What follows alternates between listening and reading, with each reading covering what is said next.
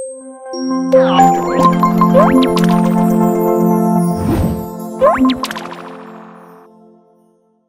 everyone. Welcome to the video tutorial of GreenCloud VPS.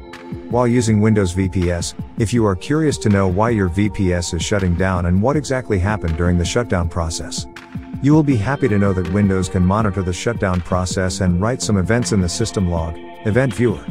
In this video, we will see how to find them. In Windows, there are 3 events connected with shutdown and restart. Event ID 1074 indicates that shutdown was initiated by an application. For example, it could be Windows Update. Event ID 6006, Clean Close Event. This means Windows 10 was correctly disabled. Event ID 6008 indicates a sudden, improper shutdown. Appears in the log when you have previously shut down unexpectedly. For example, due to power failure or BSOD, error checking. Here's how to find these events. To find the shutdown log in Windows VPS, do the following. First of all, log into the server as an administrator. Please refer to how to connect VPS via RDP at the link we put on the screen for more details.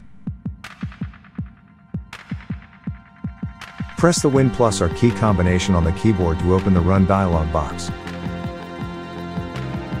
Type the following and press Enter key. In Event Viewer, select Windows Logs. Click System in the left window. In the right window, click and select the Filter Current Log Path. In the next dialog, enter lines 1074, 6006, 6008 in the text box all event IDs.